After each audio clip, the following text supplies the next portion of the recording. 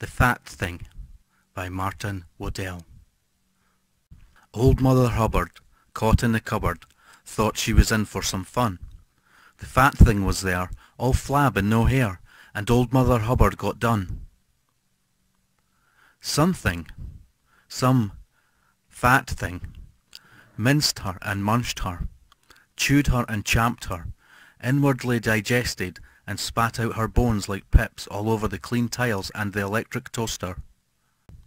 It made ever such a nasty mess in the kitchen, and didn't bother to eat her at the table, or use a knife and fork.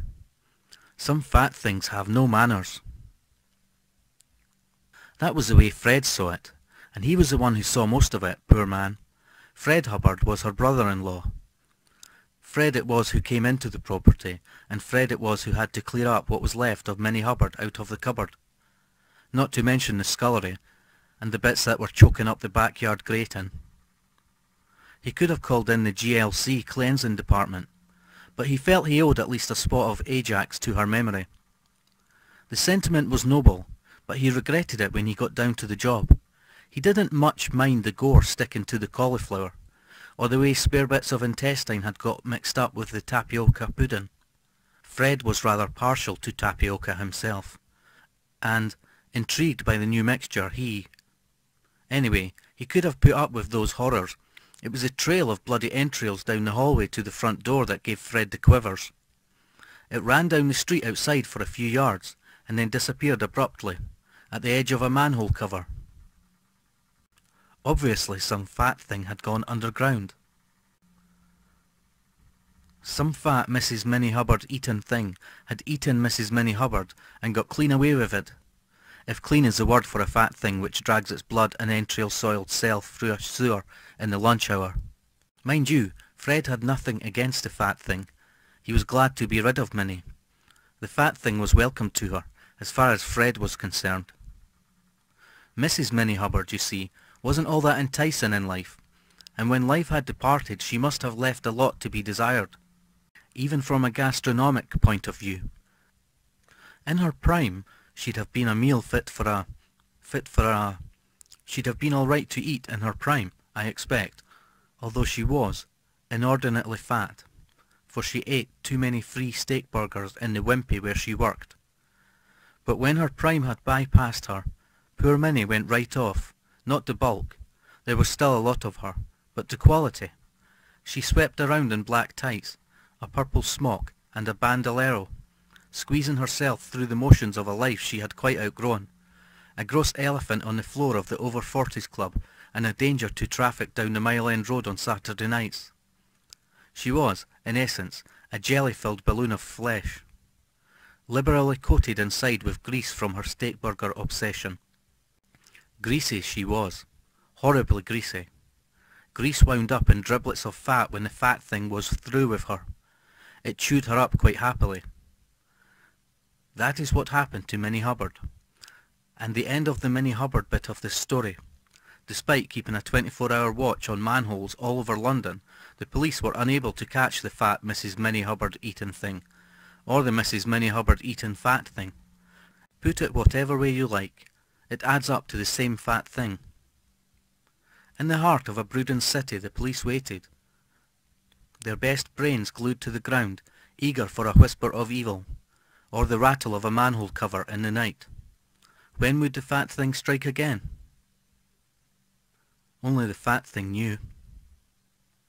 Alone in a dark steamy lair somewhere in the central London sewage system, cleverly disguised as central London sewage, the fat thing pored over a book of nursery rhymes, illustrated by Mabel Lucy Atwell.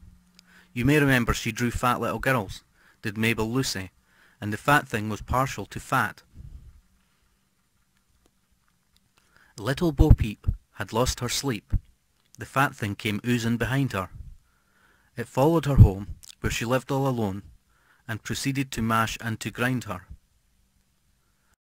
Barbara Bow, or Peekaboo, to her friends, depending on their gender, lived in a tenement block in Wapping. She was a pub-cum-club singer. She liked to sing Roses of Picardy, Yes We Have No Bananas, and God Save the Queen, though when she sang them they all sounded much the same. She had a great big belly, purple knickers, a piano accordion, and a little moustache. It was the belly which first attracted the fat thing as it oozed through the nightlife of Wapping.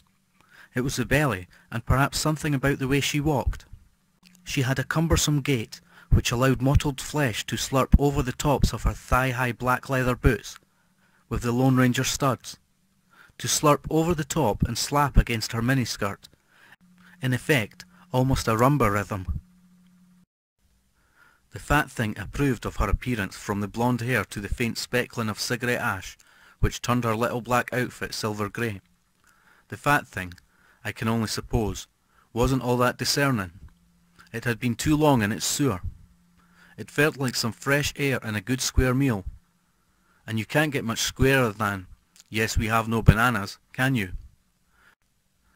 As she hurried through the dimly lit streets of Wapping, Bo somehow sensed that something incredibly old, something from the foul primeval swamps of prehistory, lurked in the darkness watching her, furtively slurping betimes. She can scarcely have heard the fat thing, for though it made sloppy, slippy noises as it oozed along, it did its level best to ooze quietly, being well aware that sloppy, slurpy slippiness is often defined as antisocial by people who have ordinary legs. Bo turned her head now and then anxiously, but she could see nothing peculiar.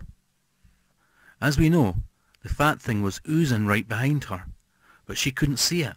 She had been in a lot of bee pictures. Slurp it went, and oozed over a milk bottle that happened to be in the way. It didn't say slurp. That was the noise it made when it slopped down onto the pavement. She turned quickly, all a quiver. In the distance she could see a milk float and two charwomen in their fur coats. Closer still was a large man with a rubbery face, all wrapped up in an overcoat, but there was nothing about him to suggest slurping, beyond a faint air of acquaintance with primeval swamps. "It cannot be him," she said. "He." How wrong she was. It could be him. He. And it was. She would have seen the truth about the rubber-faced man immediately if she had been walking behind him, for, instead of footprints in the snow, there was snow. I left that bit out in the first graphic bit of scene setting. But there was snow. Instead of footprints in the snow, the rubber-faced man left behind a trail of slime and ooze, which was later to lead the police to a manhole cover in Leiterman's entry, where it ended abruptly with, I think it is safe to assume, a splash. Or should it be slop? These sound effects are very difficult to convey. Why did the man with the rubber face leave a trail of slime and ooze and other unmentionables behind him instead of footprints in the snow? Because he was no ordinary rubber-faced man, but that very incredibly old something from the foul primeval swamps of prehistory, which she had expected to see when first she heard him slopping about. Bo almost guessed it, but not quite. Coincidence being what it is, at that very moment Fred went by in a stolen motor car. If this were real life, Fred would have spotted the foul trail of slime and ooze the rubber-faced man left behind him and made straight for the police station. But Fred was driving a stolen car and had no wish to have Minnie regurgitated all over his clean tiles, so he drove on whistling and never said a word. It started as a bad smell in the drains opposite numbers 224 to 386 in the flats. Then the drains became blocked, and little bits of Bo came bubbling up in the Gents' Convenience in Flotilla Street. Whatever bit of Bo it was that they uncovered, when at last the courtyard flags were lifted, it was certainly disgusting. Something like paper mache blended here and there with porridge, with just a dash of sarsaparilla. There was a lot more of it in flat 248, blocking up the plug hole. Every flat these days should have basic amenities. Indoor lavatory, larder and bath. Bo's flat, 248, had the larder and lavatory, but not the bath. Bo took a bath every second Thursday in a wooden tub she'd brought up from her mum's house in Brixton. She liked to put it by the fire, so she could watch television and soap herself at the same time. The fat thing had made a mistake. It had put Bo's wooden tub on top of her gas cooker, and what was left of Bo in it, presumably with Bo broth in mind.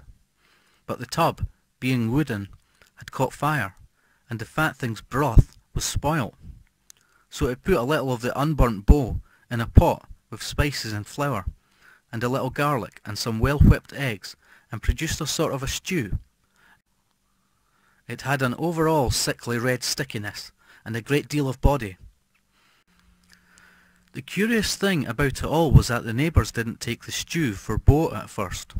They were downtrodden and very short of food, so that when they discovered that Bo had gone off on her holidays, leaving a good stew to go to waste, they sent their little ones round in relays with plastic buckets to fetch it. There were some splendid meals in Honigman's tenement that night. Many a pale child savoured little bits of stewed Bo before Mr. Feldman found the piece of Bo's anatomy that he found. It was very wet and not at all firm, set in a wedge of egg and sausage meat, and ever so faintly toasted. It must have been in the original Bo broth, to begin with. It was ever so faintly toasted, but it was still well, it was. He finished up his stew, wiping round the plate with a piece of bread, and rang the police afterwards. After all, he was hungry, and he was a Chinese, despite being called Feldman. He could remember the bad old days in the old country.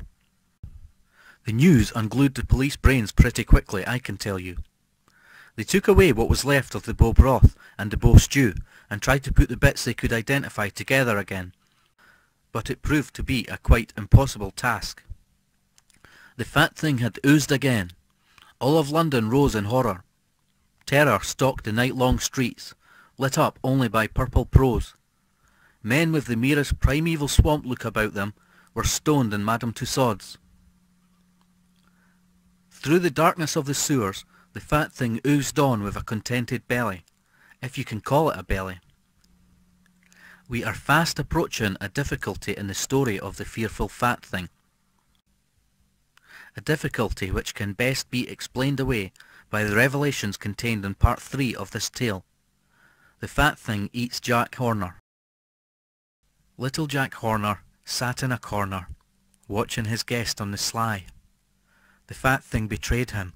It stuffed him and spayed him, and put what was left in a pie. Jack Horner was a rotten no-good layabout from Harrow and King's College, Cambridge. He had been brought up by a loving old auntie and given every opportunity, but he had gone to the bad. This is a bit of character stuff put in to provoke sympathy for the fat thing, who was also an orphan. Jack had lost his parents in 1929 when they fell off the gold standard and, on the day he met his death, had a damn good job as a bus inspector with London Transport, which was more than he deserved. At 8:30 that fateful evening, Jack was in his front room, counting the matchbox labels he had stolen from his blind twin sister Mabel, when he heard a soft, oozy knock at the door. He should have been suspicious about soft, oozy knocks, after what had happened to other gross people with nursery rhyme names, but he was not. Jack refused to pay for newspapers, and his television had been taken back by the finance company, so he knew nothing of the rhyme and crime. "Good evening," said the man with the rubber face when Jack answered the door. "I believe you let furnished apartments." Jack didn't, but he was always glad to be in on a good thing. 16 guineas a week and no questions asked," he snapped, his treble chin quivering with emotion. It may have been Coronation Week, but 16 guineas was still overcharging. "Done," said the rubber-faced man, feeling Jack's flabby forearm with his fingers. "Come upstairs," said Jack, his chubby face beaming. "I'll show you to your room." The rubber-faced man followed him upstairs, carrying only a large suitcase which contained flour, vanilla flavouring, sausage meat, and raspberries, mingled with some dodgy things from the sewer.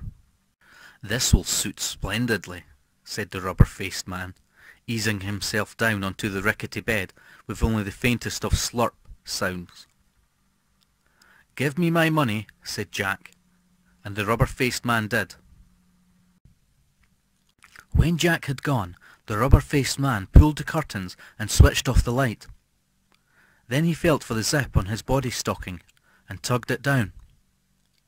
As the rubber skin of the rubber-faced man slipped off, the fat thing stood revealed in its awful corsets. Corsets?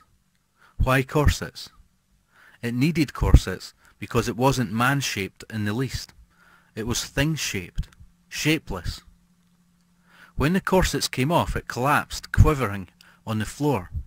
A mound of pale, hairless, breathing flesh, all stale and pulpy, sweating and oozing as its suckers sucked the carpet, drawing it across the floor to the doorway, which it oozed through, before welling down the stairs, slurping from step to step with the suitcase full of cooking ingredients, contained in a handy sack in its intestines.